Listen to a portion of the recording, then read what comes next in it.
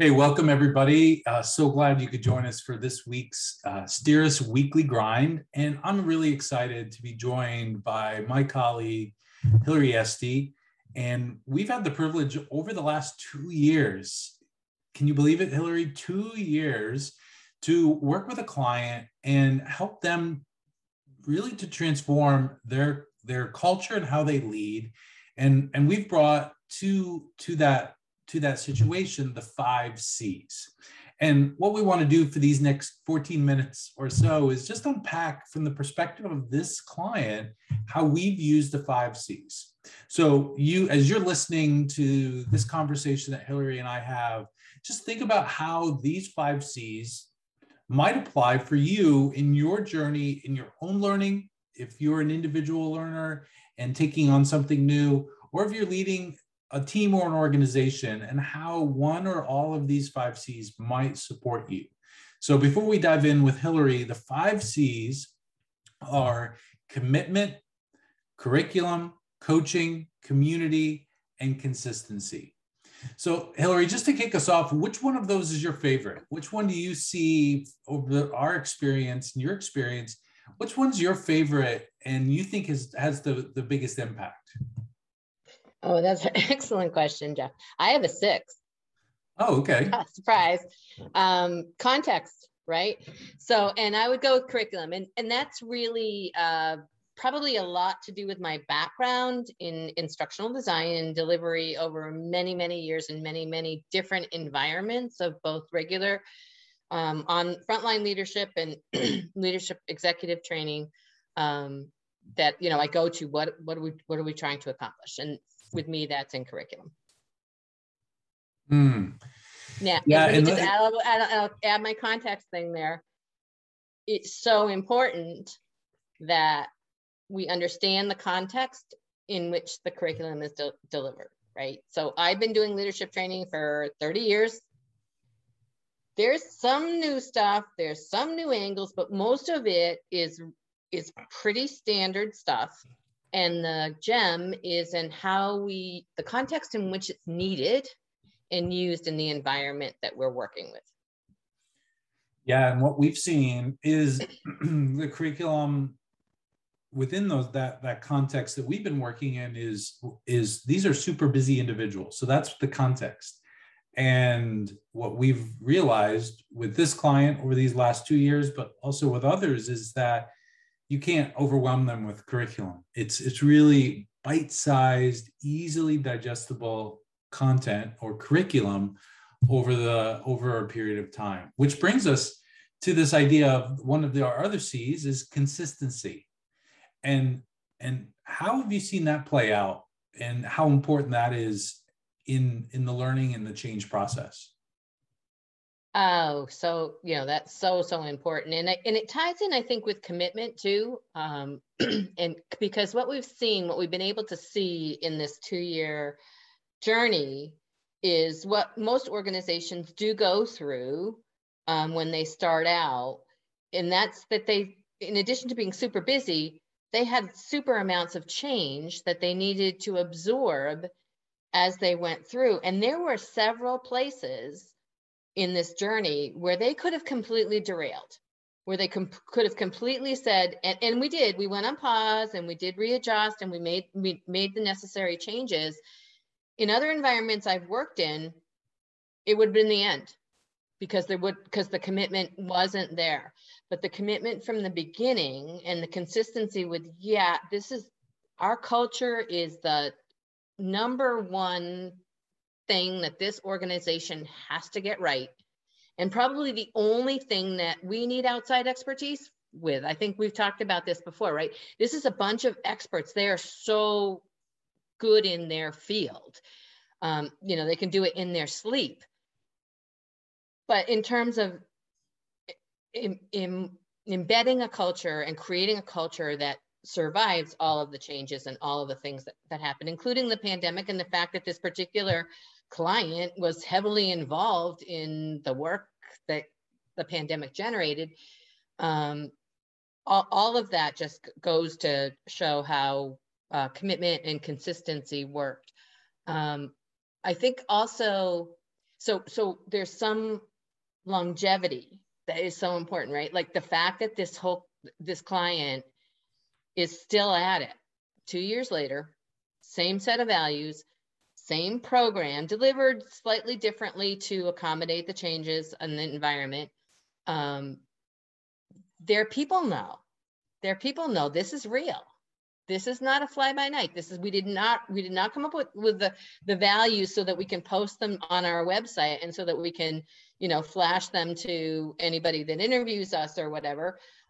This is the way we are going to live. And that's so cool. Yeah, it wasn't a hey, single. That's the seventh C. Yeah, and it wasn't a single event. It wasn't a single event. The learning wasn't a single event. Check the box and we're done. But I love how you just combine consistency and commitment, because the commitment is to the consistency, is to we're in this for the long haul. And then there's the individual commitment to doing this behavior and to engage in the learning on a micro learning consistent basis over a long period of time. So we got curriculum, we have commitment, we have consistency, your bonus one of context. Then we have coaching.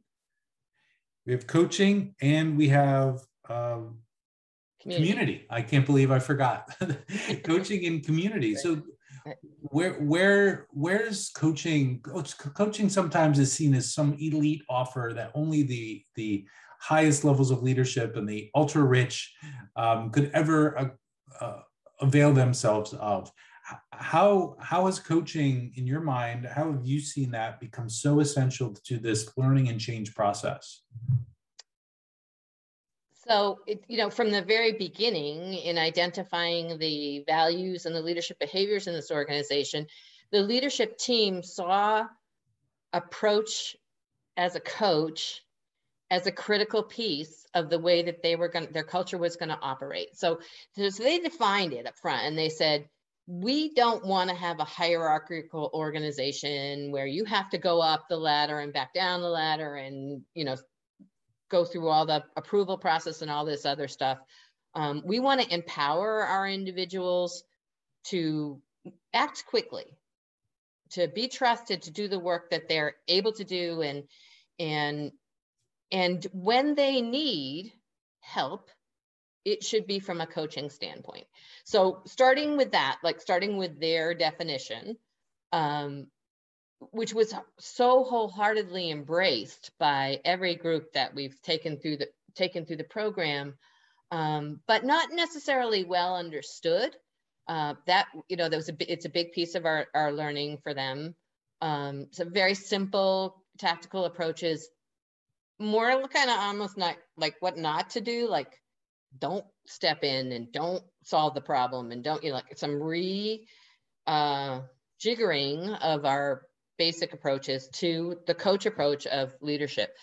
That just, not just in this organization, but in any organization, just is such a continual growth pattern. If you have leaders who are acting as coaches, you are always growing, you are always learning, you are always bringing more to the table than you as a leader have, right? So our traditional is like, as a leader, I'm supposed to have all the answers. You come to me with a really big issue or a really sticky issue, and it's my job to get it fixed. In a coaching environment, it's not just me. It's not just me. We're in this together, and let's work it through together. And the end result is not only usually a resolved problem, but also a growth and learning opportunity for both the leader and the person who they are working with. So that's my take on coaching. And the community thing, boy, community thing is everything, right? What do you think about the community thing? It's actually my favorite, to be honest, because in our busy worlds, we get so isolated, and you end up in your silo, you end up in your lane, and you're doing your best to learn something new, to figure something out, to be committed to a change. But learning and change happens best when it's done, when you're linked arms with other people, when you're in community. And I think that's mean, there's lots of secret sauce in each of these threes, but I think that is one of the most compelling pieces or ingredients of this secret sauce of effective change, is that people don't feel like they're alone, that they can walk down the hall, whether it's a virtual hallway or whether it's a physical hallway, and they can support one another and be learning and applying and practicing together.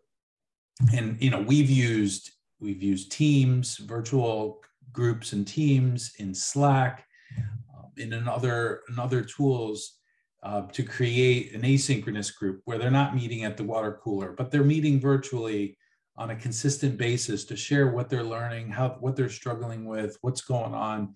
So I think that is my favorite child of the C's, is the community piece, because we are in this age of connectedness, we are all very isolated. Which is a crazy oxymoron, but it's true. We're isolated, and intentionally bringing community and connection into learning and change, it's been so powerful.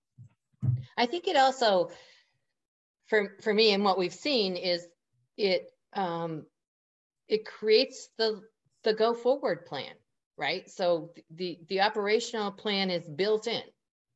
Right? We're not stepping in as the external folks that can, run a workshop and introduce a lot of material and have you practice with it. And then we leave, and then everybody goes back to their silos and their individual places. It's not, if we build it into the learning, and we build it into the experience of learning, the accountability is there. Now, accountability is another one of this particular client's values and like really, really important points.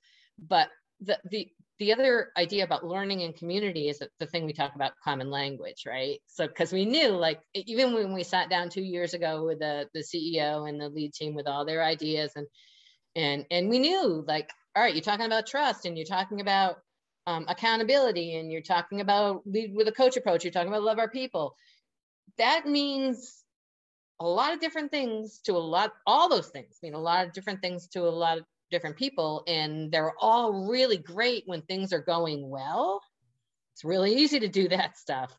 But let's go out with, we don't have a common understanding, and it's not going to be easy because the environment is going to change. So we're going to build into this community a support system that allows them to say, hey, is this what, when we said empower our people, is this what we agreed to, right? Is this how you're doing it?